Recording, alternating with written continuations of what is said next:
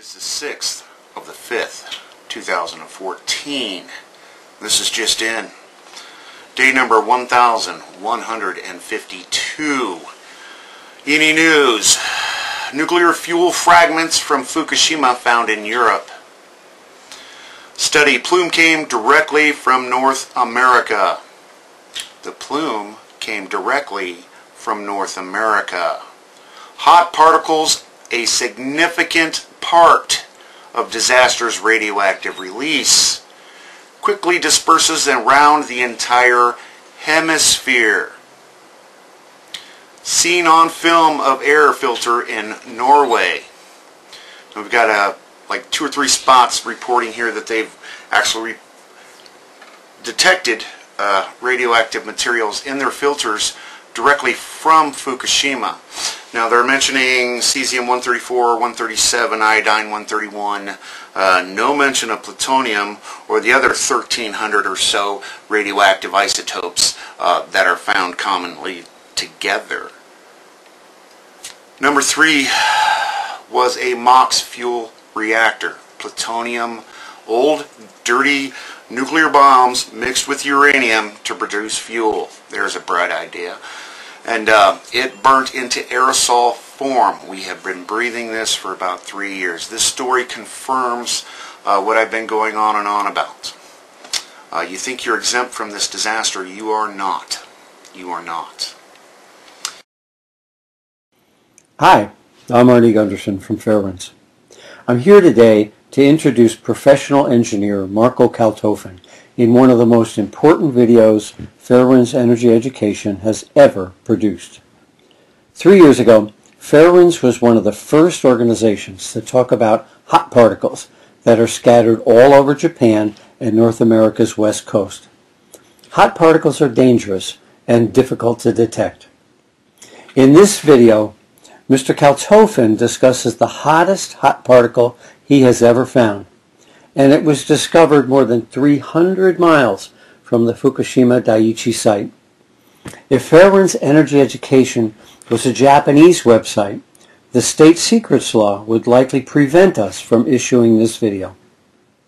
I'll provide a brief summary at the end of the video. I'm Marco Kaltofen. I'm a civil engineer and I'm a PhD candidate at Worcester Polytechnic Institute. Most of my research looks at radioactive and chemical contaminants and how they wind up in house dust. And the reason for doing that is this is a very important way that the general public is exposed to things like radioactive contaminants. In looking at indoor environments, they tend to be much more contaminated than the surroundings outside. Houses act like a trap, and they tend to collect outdoor contaminants, and they expose people as much as 24 hours a day, versus consider how short a time most people spend outdoors. Your exposure is actually much less. One of the nice things about social media is that we can talk to a lot of people and hook up with volunteers and volunteer scientific organizations, and they were able to send us indoor dust samples, whether it was a vacuum cleaner bag or a sample from a home air filter, or something like an appliance filter. Think of an air conditioner filter or a heating and ventilation filter that people might have installed in their home. And we actually have developed a very straightforward method for prepping all of these samples, and that way we can compare people's exposure, from one house to another. And we looked at samples in northern Japan, we looked at samples in Tokyo, we looked at samples in the United States and Canada. And we tried to get a feel for what people's actual exposure was. And that's why we went looking for hot particles. The thing about radiation exposure is, if you look at it from a legal perspective, what you're trying to do is find the average exposure that people get, and then try and find some kind of safe level you can measure that against. And if you exceed that average level that you think is safe, then you have to start doing something about it. Either institute some kind of policy or some kind of cleanup. The difference with our work is, while we understand there's an average concentration people get, some people get a much higher or a much lower concentration. And that depends on how many hot particles, how many radioactive dust particles from the original accident can make their way through the air to somebody's home And if they're small enough to be ingested or inhaled, then you have to count that over and above what their average exposure could be. When you look at the two different components of people's exposure, one, your average exposure, and two, your exposure from hot particles. Your hot particle exposure is going to be more rare because there's a comparatively small number of hot particles that are dispersed from a site. So most people won't be exposed to any, but a few people will be exposed to one or more than one. And that exposure from the hot particle can actually be bigger than the average exposure that everyone is getting. So you have to measure both components if you really want to understand what's happening to people. So when we get a sample, we actually have a whole series of analyses that we're doing. We do some very basic analyses that give us the average exposure. We use something called gamma spectrometry. Gamma spectrometry has been around for nearly 100 years. And we use that to see which isotopes, which radioactive materials are present in the sample. Now with Fukushima, we generally see 3 isotopes over and over again. And 2 of them are cesium-134 and cesium-137. When we see both of them in a certain ratio, we can be fairly certain we're looking at a material that's contaminated material from the Fukushima accident. Now, that's a fission product, and that only comes after there's been some kind of nuclear reaction. The other thing we're looking at is radium-226, and that's actually related to the original uranium fuel that starts the nuclear process in the first place. So those 3 things are what we're looking for when we're doing our test for a dust sample, and if we find them, then we go on to part 2 and try and identify if hot particles are present. The way that happens is once we've ID'd a sample that we want to take to the next level, where we want to do the hot particle analysis, we actually sieve out some of the finer particles and we spread them on a copper plate and we expose them to X-ray film. We expose them for a week. Now, this is another old technique. It's probably more than a century old, but what happens is it identifies the places in the dust sample where there might be a small radioactively hot particle. We can actually develop that X-ray plate, and if there's a positive result for a location, we just take an X-Acto knife, we remove it, we put it onto an aluminum microscope slide, and it's analyzed by a scanning electron microscope. Not just any old microscope, but one that can give us an actual elemental analysis as we're going along. So imagine you're looking through the microscope. It's all done on video these days. And you can actually see all the individual particles magnified maybe as much as 5,000, 10,000, 15,000 times. And as you're scanning, you've got a joystick and a set of crosshairs. You know, think of a video game. And you can zap each particle one at a time with an X-ray beam, and you can actually read out which elements are present. And when you're starting to see the radioactive elements, plutonium, americium, uranium, radium, then you know you're getting somewhere. So we can actually, through this process, take a sample that might weigh a pound or 2 pounds, a half a kilo, a full kilo, and isolate as few as 1 or 2 hot particles from that entire sample, and then do a full analysis and a breakdown. And that's extremely valuable to us. It tells us a lot about what might happen if someone inhaled or ingested that particle. All hot particles are not alike. Some are modestly elevated. They're a little bit more radioactive than their surroundings. These are awfully hard to detect. But others tend to be orders of magnitude, factors of 10, more contaminated than their surroundings. You know, think the Richter scale, where an earthquake magnitude 5 is 100 times more powerful than an earthquake magnitude 3. That's what we're looking for with hot particles. Not things that are just a little bit more radioactive, but much more. We get those highly radioactive particles, even though they're small, they can give us a lot of information about where they came from. Because we can actually see it in the microscope, we can see how big it is, we can see what shape it is. It really gives a history of what happened to the particle, and it gives a fingerprint of where that particle came from. And the last step, if we know how big it is, and we know its elemental composition and how radioactive it is, we can actually tell exactly how dangerous that particle will be if you happen to inhale it or if you happen to ingest it. You can say, well, we don't know what might happen to a particular person, we just know what the average is. Well, that's true of non-hot particle testing. But with this, we can take a hot particle and say, all right, the person in this household, if that person had inhaled this particular particle, their odds would be 7% or 70% of contracting a lung cancer or an epithelial tissue cancer or a nasopharyngeal cancer. You can actually see which one of these is more likely once you have the photograph of the particle. So it's a time-consuming analysis, but it tells us a lot about what the potential hazards are. And it's a good way to diagnose which areas are going to have which types of potential health damages. The sample that we got came from the Goya in Japan. It's 460 kilometers from the accident site. That's about 300 miles away.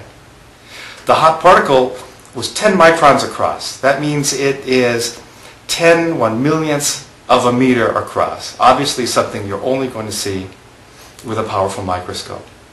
The particle was actually in the size range of dusts that can be inhaled and then retained in the lungs.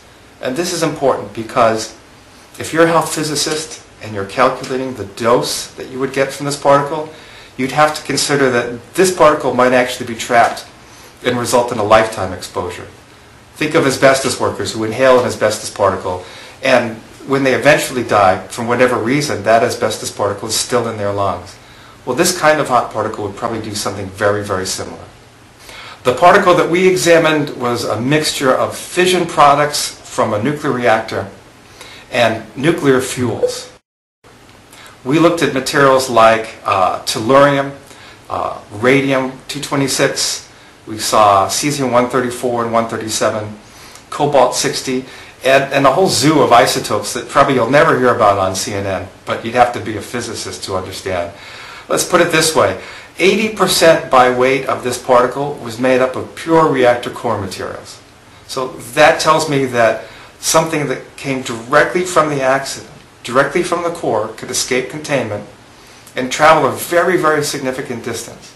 So it's a long distance to travel, and what happens is the particle is so very small that it will essentially travel with whatever gas it's entrained in. The winds will blow it long distances. What's going to happen is the further you get away from the reactor, the less likely you are to find a hot particle of this magnitude. But of course, we've looked at so many samples from Japan. This just happens to be the longest distance and the hottest particle that we found. I have to put some numbers on it. In Japan, we measure radiation in becquerels. A becquerel is obviously named after someone. It's named after Henri Becquerel. And a becquerel means 1 radioactive disintegration per second. Now in Japan, if your food has more than 100 becquerels in a kilogram, about 45 becquerels in a pound, then it's not considered safe to eat. The number is a bit higher in the United States, but if we use 100 becquerels per kilogram as a guide, it's something too radioactive to eat, this material was in the petabecquerel per kilogram range. Now, you probably don't hear that prefix very often. The number we're looking at is 4, followed by 19 zeros. That many becquerels per kilogram. That's a very, very high number. And essentially, that's the kind of number you get when you look at core material. It is a tiny particle. In fact, the total number of becquerels from the particle was only about 310 becquerels for the particle. And so when we got our vacuum cleaner bag, the entire vacuum cleaner bag clicked away in our counter at 310 becquerels, which is a little higher than average for our Fukushima prefecture vacuum cleaner bags. So we didn't think too much of it. Although everything is done in a glove box or in a hood, when we separated the sample in half, this is the first step in identifying if a hot particle was present. When we separated the sample in half and analyzed half the sample, you'd expect to get 155 becquerels, right? Half of 310. In fact, compared to background, we got none. So we thought, all right, we'll measure the other half. And the other half, None. It's the way to go. If we take the entire sample and put it in, we're back to 310 becquerels. It's a bit of a mystery. Until we realized that at the very center of the two samples, the razor knife that we'd used to collect this had actually hit the hot particle, and it had stuck to the razor. And so we were able to put the razor into the microscope and carefully collect that hot particle and see just how much that was clicking away with the radiation detectors.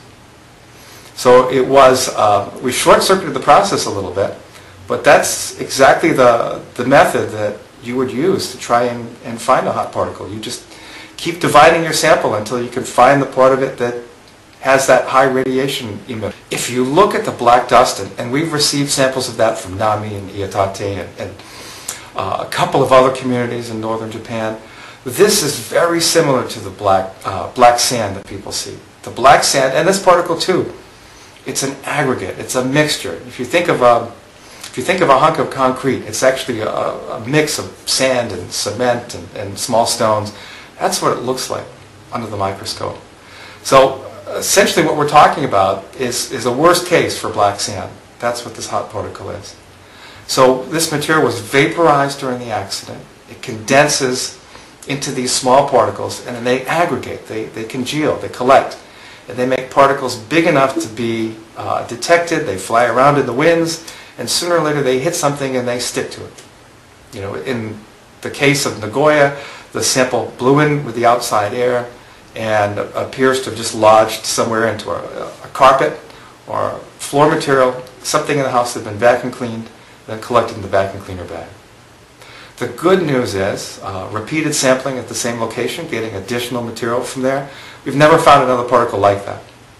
So it's not like there's anything about this particular house, or that there is, according to our data, more than one of these particles in the home. It doesn't appear that there is.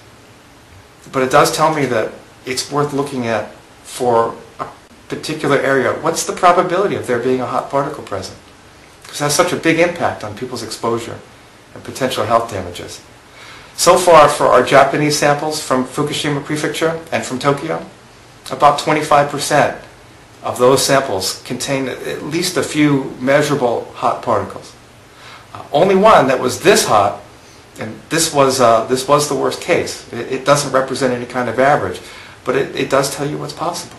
The bottom line is, now that I've had time to digest the entire set of samples and put the number of hot particles per sample in perspective, take this data and put it before a peer review panel at Worcester Polytechnic Institute and prepare all this data for publication, it's good to see that it's going to be possible to find a real exposure number where we can take the average exposures that we're used to dealing with and also add in a probability for being exposed to a hot particle so that we can find out what the true level of potential health damage is from an accident of this magnitude. It is solid scientific material like this that you will not see or hear via traditional news stories, Tokyo Electric, or the International Atomic Energy Agency. Fairwinds has long said that there will be significant increases in cancer in Japan as a result of the Fukushima Daiichi accident. And this video, describing just one hot particle, confirms our worst fears. Thank you for viewing Fairwinds Energy Education. This is Arnie Gunderson, and I'll keep you informed.